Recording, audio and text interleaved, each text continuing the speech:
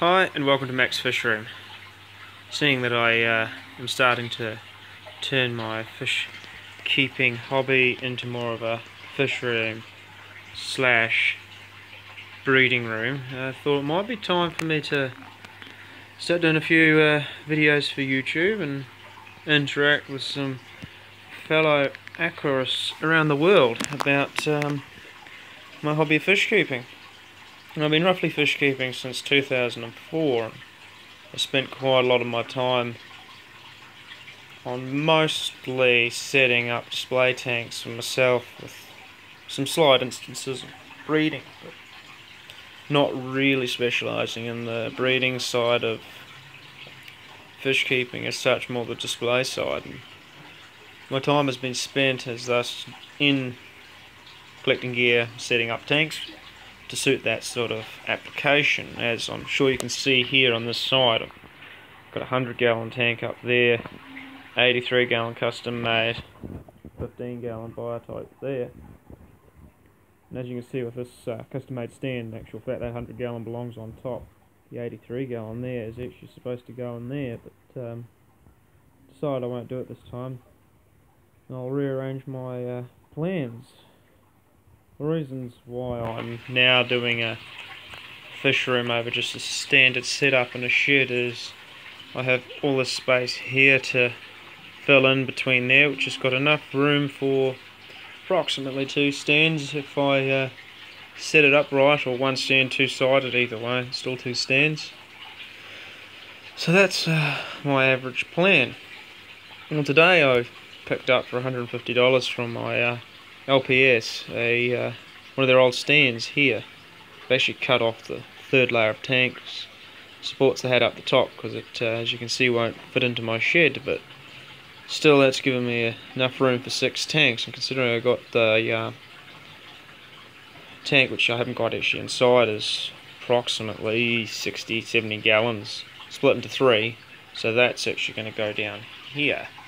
But here I'm going to get another one of these 20 gallons to put on the corner at the very end there, and up the top I'll get some custom mades, probably to go the whole length, or maybe individuals, unsure yet, but that's a rough plan. But there, I picked that up for 150, so just making do with what I got. I could take the tanks out, give them a decent clean and reseal over the next couple of weeks, but that's no real big issue. All the tanks came with Aquaclear 50 hobs, which is not too bad for the price, I thought. I'm not going to complain at all, considering most of them are near new.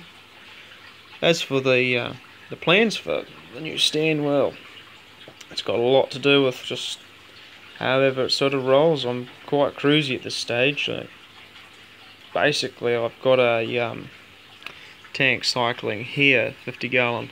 It's getting ready for my just on 4-week-old Pistogramus Master fry, which I have got located in this tank. I picked up the pair from Redwood Aquatics, Christchurch, 6 weeks ago for $80, and they settled in there quite well and ended up spawning, and the spawn was successful, and they managed to get them through the first week quite well. So I'm quite impressed actually. They did very well for their the age of them. They're quite young pair. The female though has managed to get quite rowdy towards the male, so I've had to knock him out of the tank for a while and pop him into my 83 gal, which is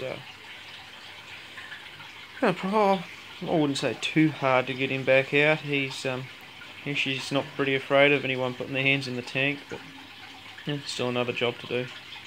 So yeah, my real plan with my fish room is just to have some basic breeding setups and delve more into specialty breedings. I particularly want to try and get into the killifish. I'm a huge Tanganyika fan, and as I'm sure some of you can see, this is a fully rock-scaped and hardscaped version for a Tanganyika setup. It's actually cloudy because I've finished the aquascaping yesterday at about 8 PM at night, sorry, and yeah, it's still settling down from the aquascape. I know some people would say, oh well, you haven't rinsed the substrate out enough. Well, welcome to glacial rivers that we got in New Zealand. Not always able to get everything perfect. There's a fair amount of fine silt still left in there, which takes its time to disperse. As for the Tanganyika setup, I've currently looking forward to sourcing. It's not always easy to find Tanganyikas in New Zealand, so any options I can get once the tank cycle is starting to mature for me to get into keeping and breeding again will be great, because so it's a shame there's only really Malawis for sale around here, and when you get a chance to do some tangs, I want to try and fill in that little gap a bit if I can.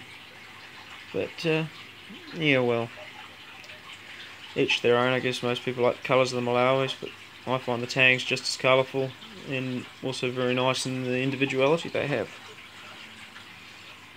But yeah, as for the channel itself, on this YouTube channel, I'm kind of new to the whole approach of how people are doing their fish room sort of vlogs and getting their groups and followings, but I kind of see the point in the idea nowadays, because my idea would be to do spread some information of what I've learnt over the years with fish keeping, and already currently doing that on Aquatic Community.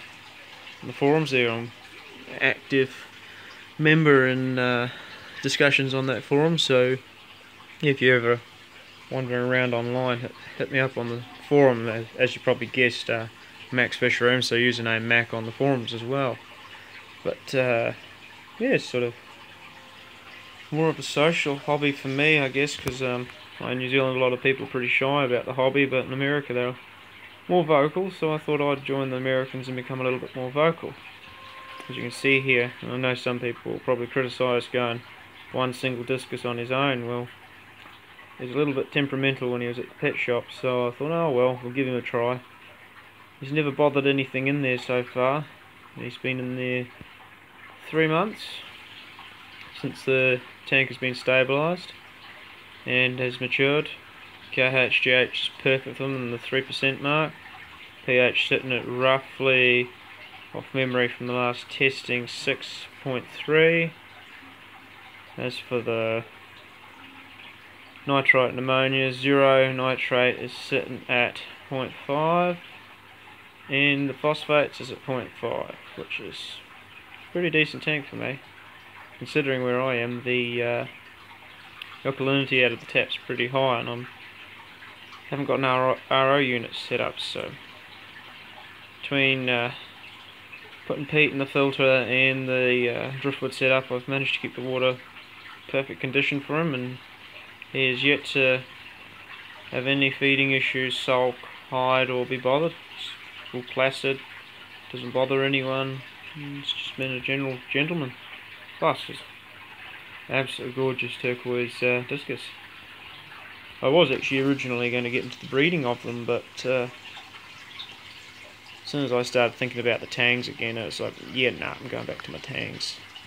Don't know if you can actually see, but on my log there's my my baby bristlenose, who's slowly changing from being a baby to quite big now. And he's only roughly 5 months old. When I picked them up in the LPS, they were under just on a centimetre when I got him. There's actually the male Histogramus right there, hiding. Oblivion Ram, he's quite a character, that's for sure, that young fella. The rest of the stocking for the tanks actually Rummy Nose, Hidden Taillight Tetras, Rocket Splendor, and Bronze Cories. And I've got, of course, 2 Bristle Nose, which you can see in there. And also a single male Batis. I purchased them because there's a mistake when I went to the LPS. I asked him if he ever got them in on the list, and he said yes, but he also ordered them in, and he only ordered 2. So I was originally set this tank up here, the wee 15 gal, for Batis, but the tank wasn't cycled, and I won't put fish into uncycled tanks, so I just put them in there. And I didn't want to leave them at the LPS because I didn't really want to have a nice wee fish like that be taken home by someone who didn't quite know how to handle them or understand how to deal with them, and have them end up being a larger fish's snack, or not have the water quality to maintain their requirements or the feeding abilities. So far though, he's never had anything issues with the bigger stuff in there. He's able to get the food. I do have to spend a little bit of time with the syringe getting the food down to him, but most of the time he actually hangs out, and that log right there, the wee pile of Java moss and the rocks and that thicket of growth, that's his territory. And actually from time to time he'll give the discus a bit of a fright when he darts out of the logs to grab something, which is the point he'll chase the discus away if he's interrupting his dinner. Yeah, well, wee bat is sort of one of my favourites. I just can't find females in New Zealand, which just really sucks because I'd love to breed them. But yeah, the hobby itself for me has always been a recreational pastime, something I've always found very relaxing, enjoyable, fulfilling, and also quite thrilling, really, because it's not every day you get to spend your time micromanaging a full ecosystem, making it work perfectly, maintaining it, and enjoying the serenity that the fish give, and the serenity they give when you can keep everything in the perfect parameters for them. They just give such colours, vibrant lifestyles, and individuality. It's just stunning to watch. It's certainly a gripping hobby, and actually some of the fry are starting to come to the front of the tank now. Yeah, I wonder if we actually get this. There we go. There's some there. Yep, there they are. It's a nice wee bunch has come out. Actually, there she is in the background, very faintly.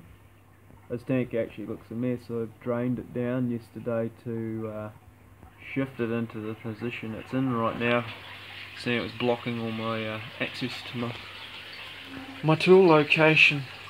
As you can see, it's a bit cramped in here. All the tool location, everything will be shifting because getting a 40-foot shipping container to start jamming everything else in here, so I can have more space in the old shed to expand the horizons.